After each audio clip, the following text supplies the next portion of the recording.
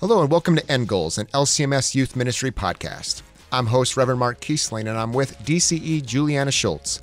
And we are here to bring parents, church workers, and lay leaders discussions and resources to help your youth ministry meet its end goal, which is young people who are disciples of Jesus Christ for life. Today, we are talking with Pastor Trevor Sutton about one of the resources that he wrote on youthesource.com. As part of our End Goals podcast, we have been talking with those who designed resources related to the 2019 LCMS Youth Gathering, Real Present God. On Youth eSource, there are many resources available for you in your youth ministry, but particularly you'll be able to find a number of resources either by speakers who are at the gathering or maybe around the theme or that dive into the Psalms. And Pastor Sutton was one of those who wrote a resource for us. Joining us today is Pastor Trevor Sutton, who's Associate Pastor and Director of Ministry at St. Luke Lutheran Church in Lansing, Michigan. We are so excited to have him with us today. Pastor Sutton, how are you doing? I'm doing very well. How are you doing? Doing great. Well, we are so thankful that you're taking the time to be with us today. And we like to get to know our guests a little bit by asking them some basic questions. And so one thing we'd love for you to do is tell us a little bit about your many vocations. So I'm pastor at St. Luke Lutheran Church. We have two campuses, and one of them is downtown Lansing. One of them is in sort of the suburbs, and it's an extremely diverse congregation. So no 2 days in my schedule look exactly the same. Awesome. It's a fun challenge, but a challenge nonetheless. I'm married to my wife, Elizabeth. We've been married almost 10 years now, and we also have two daughters, Grace and Hannah, and they're a first grader and a preschooler. And I believe you're quite the avid fisherman. Is that right? I wouldn't say avid, but I love it. Awesome. So, yeah, fly fishing is one of my favorite pastimes. I don't get to do it very much, but I love doing it when I do. Great. So you get to work with young people as a pastor, but maybe thinking about what was a key moment for you in youth ministry when maybe you were in junior high or high school. We'd love to hear a little bit about the history of the people who come and speak with us. Yeah, so I probably shouldn't say this to a bunch of youth ministry people, but I wasn't super connected in my congregation's youth ministry programs.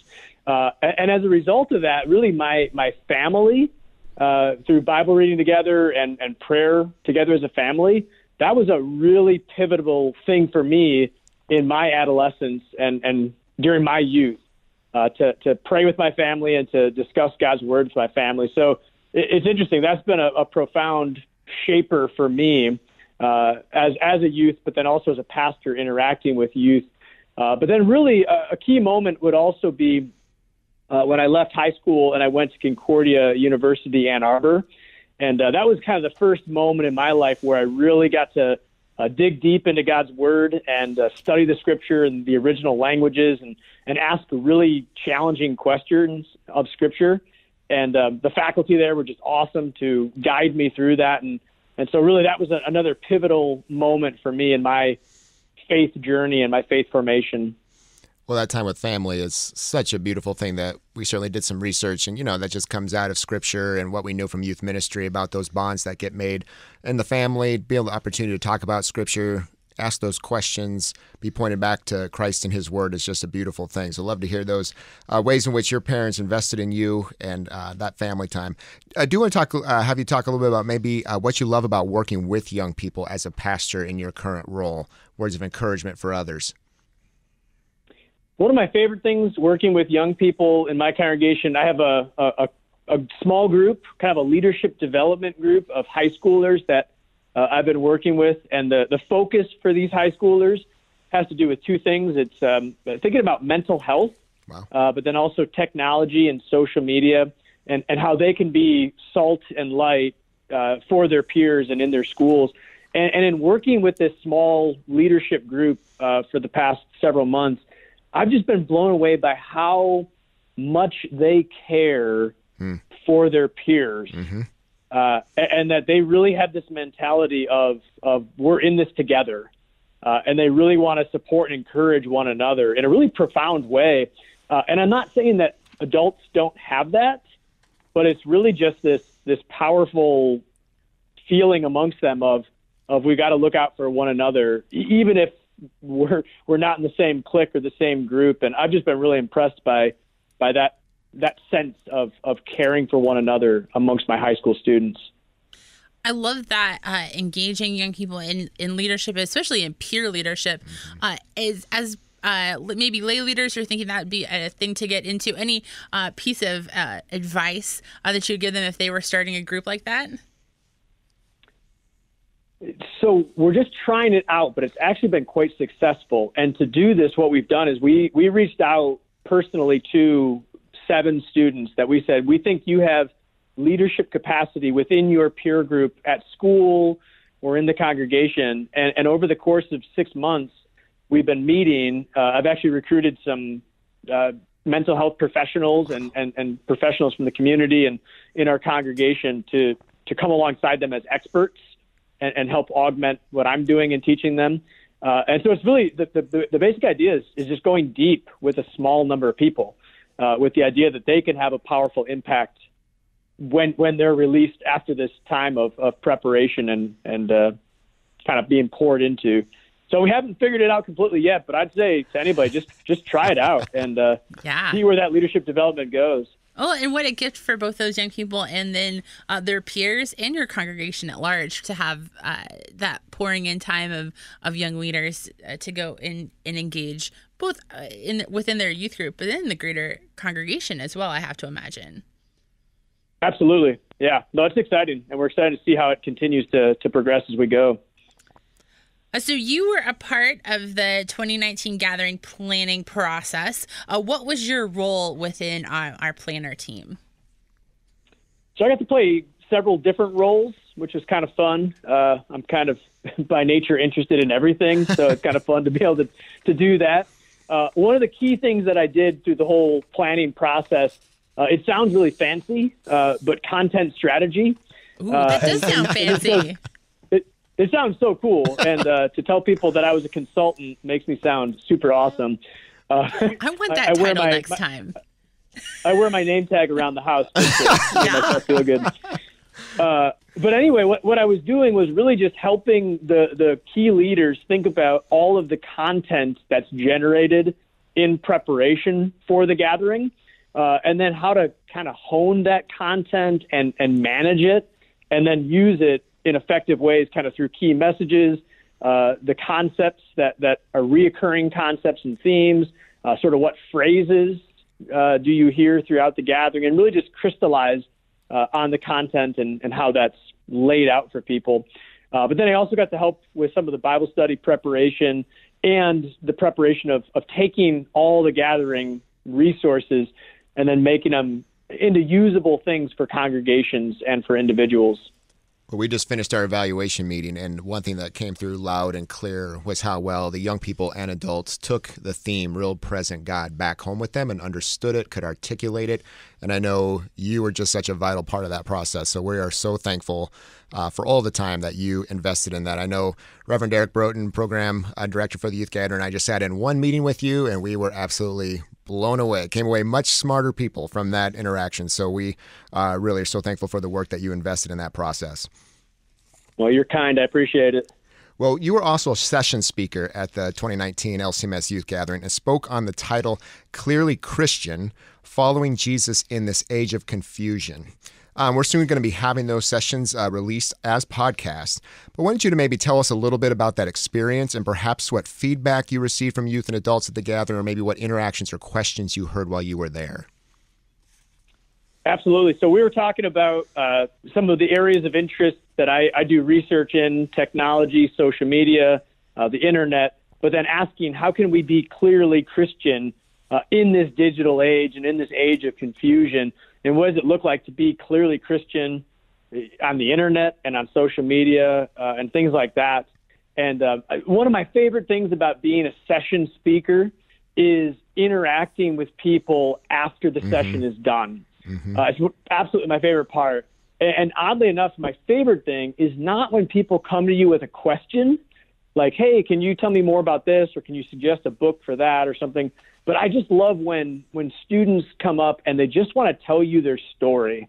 And it's really just this thing of like, hey, I'm going to be going to this school next year, and it's a big research school and a public school, and I'm excited to be a follower of Jesus there.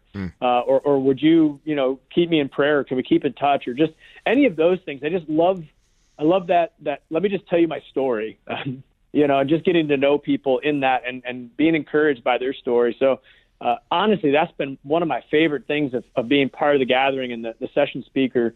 It is not only presenting a topic I'm passionate about, but then hearing their passion echoed and just seeing them go out into their various vocations with that passion and excitement. Awesome. So you were also kind enough to write a study, now on the eSource on another topic for which you have written much on. These are in books published by Concordia Published House, including Being Lutheran and Authentic Christianity, How Lutheran Theology Speaks to a Postmodern World. Certainly Authentic Christianity was co-written with Gene Edward Veith. And there's a lot in these books. But one topic that I really appreciate, and this is kind of what you just ended on there, is your work to apply our Lutheran Christian faith to our everyday life and vocation, and finding our daily purpose as God's people. Why do you think that is so important for youth today? I think this has been a perennial challenge, I guess you could say, for the church. But I think there's just this huge divide between Sunday and Monday, or even a divide between Sunday morning and Sunday afternoon. And what I really love to do, what I think the writing I've done on Lutheran theology and how it connects to everyday life, what I hope is that people can find ways to bridge that gap, that bridge the gap between their life in Christ and the rest of their life. Because in fact, I'm quite convinced there is no gap, or there ought not be a gap between your life in Christ and Monday morning or the rest of the week. And so I get excited helping people realize that gap is not there, and seeing their life in Christ as every second of their day, and every breath in their lungs and beat in their chest. And that's what I get excited about. And I think on a deeper level, too, is just that, we live in a world where there is just deep, deep despair. And we all carry this despair with us, not just some people, but we're all kind of vulnerable to this sort of nihilism and meaninglessness in the universe. And then people are just asking these questions, does my life matter? Do my actions matter? Like, where's meaning and purpose in my life? And I'm convinced the Lutheran tradition is really uniquely situated to help answer these questions. That in fact, we can say we have a real present God who's not far, but has come into human flesh to redeem a fallen creation. He gave his life for us. He left the tomb empty. He's promised his Holy Spirit to be present among us. He's promised to be present in his word and sacraments. And to me, that's hope. And that's meaning and purpose in a world that just desperately needs hope and meaning and purpose. Yeah, and it's fascinating to hear you talk about how our Lutheran theology meets kind of these very practical, visceral needs that young people within and without of our congregations need. And so the resource you wrote for the eSource is called "What Does It Mean to Be Lutheran?" And one of the things you address in that study is these sort of tensions that we have, tensions that we hold, and teaching young people. I think that's a really key piece of. There's a lot of tensions in our lives, in our everyday lives, and how we manage those. But even in our theology, how do we manage those tensions? How did you land on that as the lens for your study? So somewhere along the lines, I heard somebody talk about the tension of a violin string. And I just have not been able to shake that image. So for instance, we often hear tension, and you think about like a tension headache or tension in your back because you're stressed out, or, tension in a room. And so we have this negative connotation for tension. But really, tension can be this beautiful, important thing, and that's where the violin string comes in, that if you have a violin string and it's not at the right tension, it's going to be off, or it won't even make a sound at all. If you over-tighten that violin string and it's too much tension, it'll snap, and it won't be there anymore. But at just the right tension, it can play this beautiful concerto. And so that's an example of where tension is beautiful. And as I interact with Lutheran theology, this is something going back, like I said, to Concordia and Arbor. When I decided that I want to consider being a pastor, I started wrestling with why would I be Lutheran and why wouldn't I be Baptist or Catholic or anything else? And I had to wrestle with sort of why this and not that. And I came to realize that Lutherans, I think, are uniquely adept or equipped at maintaining theological tensions. So, for instance, we look at the truths of Scripture, and we don't try to force them into tidy little boxes to make it all rational and make it fit and make perfect sense. But instead, we'll say, we're going to hold these two tensions together, even if at times it's not completely reasonable or rational, but we believe that this is holding biblical truths together. So, some traditions will overemphasize the law at the expense of the gospel, or they'll overemphasize the gospel and neglect the reality of the law. But I think as Lutherans, we found a way to say, no, both of these are vital, and both of these need to be held together so that they can be the beautiful thing that God intends them to be. I think it's so important when you talk about kind of some of those, the joy, but certainly the times too that there can be difficulty in holding those things together and learning about that. I love how in your books and in the study too, I mean, you talk about that importance of community and how we're able to walk along each other as we study that, support one another through that, as we hold those things in tension. But like I said, the beautiful side of that and really keeping faithful to God's word and his proclamation for us. Along those lines, what do you hope young people will walk away with from this study? Pretty much everything I write, I hope people will walk away with Jesus. And I know that sounds kind of silly or simple or whatever, but it's just like whatever I write, whether it's a book or an article or a Bible study, my hope is that people walk away from it saying, boy, I see Jesus clearly in this or through this, or I see the hope of Jesus more clearly in my life as a result of doing this. So really that is a hope that I have, that as people study this and do this Bible study, that they don't just walk away saying, oh, I understand what it means to be a Lutheran or something like that, but they say, oh, I see how Jesus is preeminent in what it means to be a Lutheran, and that if you don't see Jesus, then you haven't properly understood what this Lutheran tradition is. So really, Jesus is my main hope, that people walk away from this study seeing Jesus. The other thing, too, is that I do think it would be great if people study this, and students and leaders alike, that as they study it, they can see sort of the unique contribution that the Lutheran tradition is to the rest of Christendom, that they can say, oh, I see sort of where we're uniquely coming from, and how this is a very valuable thing for the church as a whole, to be able to embrace God's truths, but hold those tensions as well, and speak them, not one at the expense of the other, but hold them together. And if they come out of this Bible study and wanting more, you certainly have written some excellent books for them to follow up with. Absolutely.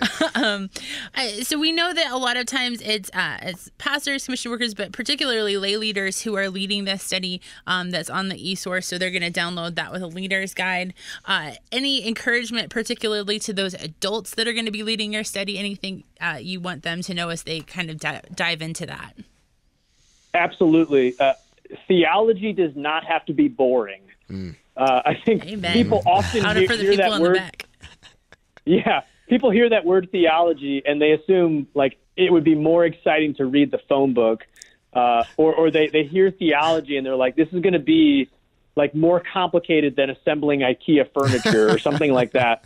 And it doesn't have to be that. And that's really my encouragement to leaders for this, is that you can engage, rigorous theology and actually deal with tough things and ask difficult questions and all that. But you can do it in such a way that it's exceedingly relevant to daily life. And honestly, I think for a lot of youth ministry, that my experience has been that really the students want to dig into kind of some serious stuff, and just playing games and surface conversations are kind of past that.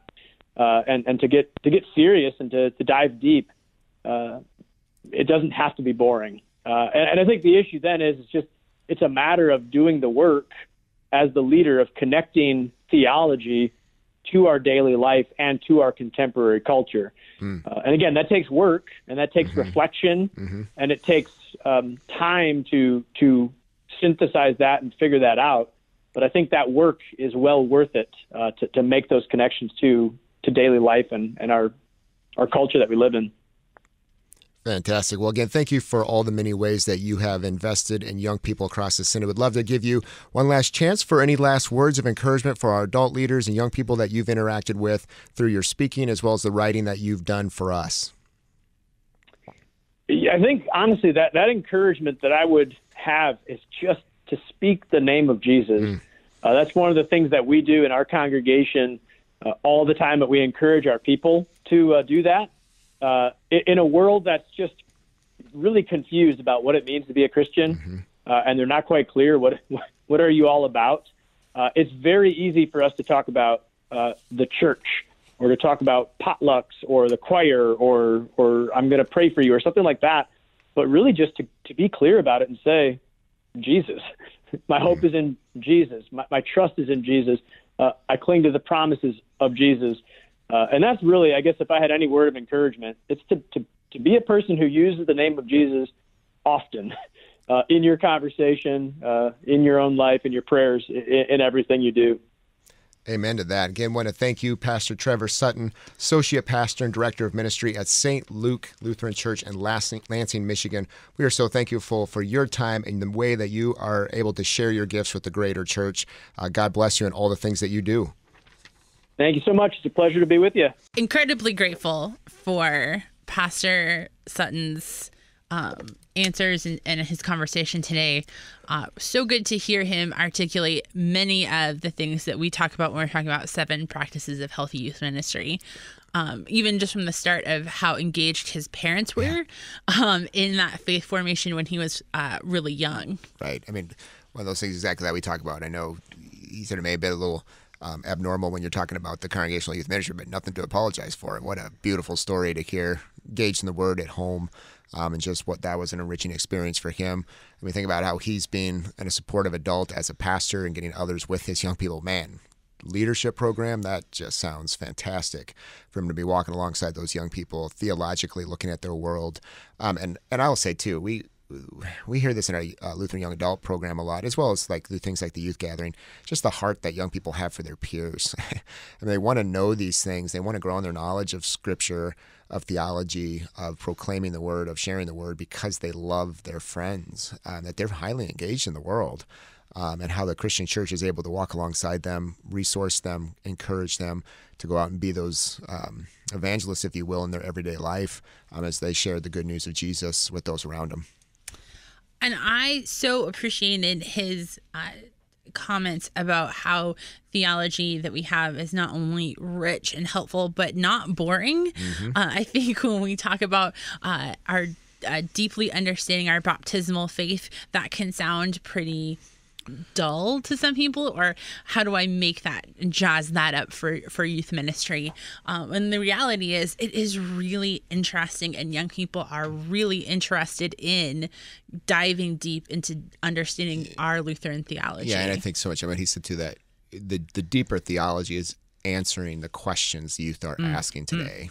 They're not superficial questions, as they're being forced at a younger age, I think, to deal with complex questions and a complex world that, because of maybe social media and technology, they are dealing with at a younger age. And so they're asking tough questions, and we hope the church is the place where those questions are being asked. And then it's also then confronted, if you will, or pointed back to God's word and theology, strong theology, to be able to wrestle with these things. And as Pastor Sutton says, sometimes hold things in tension too. But yet just to have that chance to have that interaction with young people is a beautiful thing. I'm really grateful that he wrote such a great study, something very accessible for a lay leader who's wanting to take that dive in with their youth group, something that was really easy to lead, but also has a lot of profound depth and points young people back to Jesus. I love that encouragement too, to constantly be proclaiming the name of Jesus. I think we forget that sometimes in our the busyness of ministry and trying to get things done. That really is our calling, is to be speaking the name of Jesus. Mm-hmm. We talk a lot about resiliency too, and I think hearing him talk about the session at the gathering of people who are going off maybe into certain fields, being equipped and encouraged by his talk, and hopefully there's other adults around those young people who are doing that. They get connected with a LCMS campus ministry or campus ministry that's on their campus when they go into those spots. And I remember too, Trevor spoke back at the 2016 gathering on kind of a science and faith topic, and I remember people saying about how they came away refreshed and renewed, and as they thought about a future vocation in the sciences, be able to understand, how do I take my faith as a Christian who's also a scientist into the world and be able to share Jesus in that context. And so really neat to see young people starting to make that connection already. So encouraging for me. Hopefully it is for you as well. And we hope that you are getting on that youthesource.com, downloading this study as well as the other studies that are a part of this series, the interviews that we're doing on these resources that came out of the 2019 Youth Gathering. Thanks again so much for joining us. End Goals Podcast is a production of LCMS Youth Ministry and KFUO Radio. To find out more about LCMS Youth Ministry or find links to resources mentioned, go to kfuo.org/youthministry. Thank you for listening and caring for the young people of our church.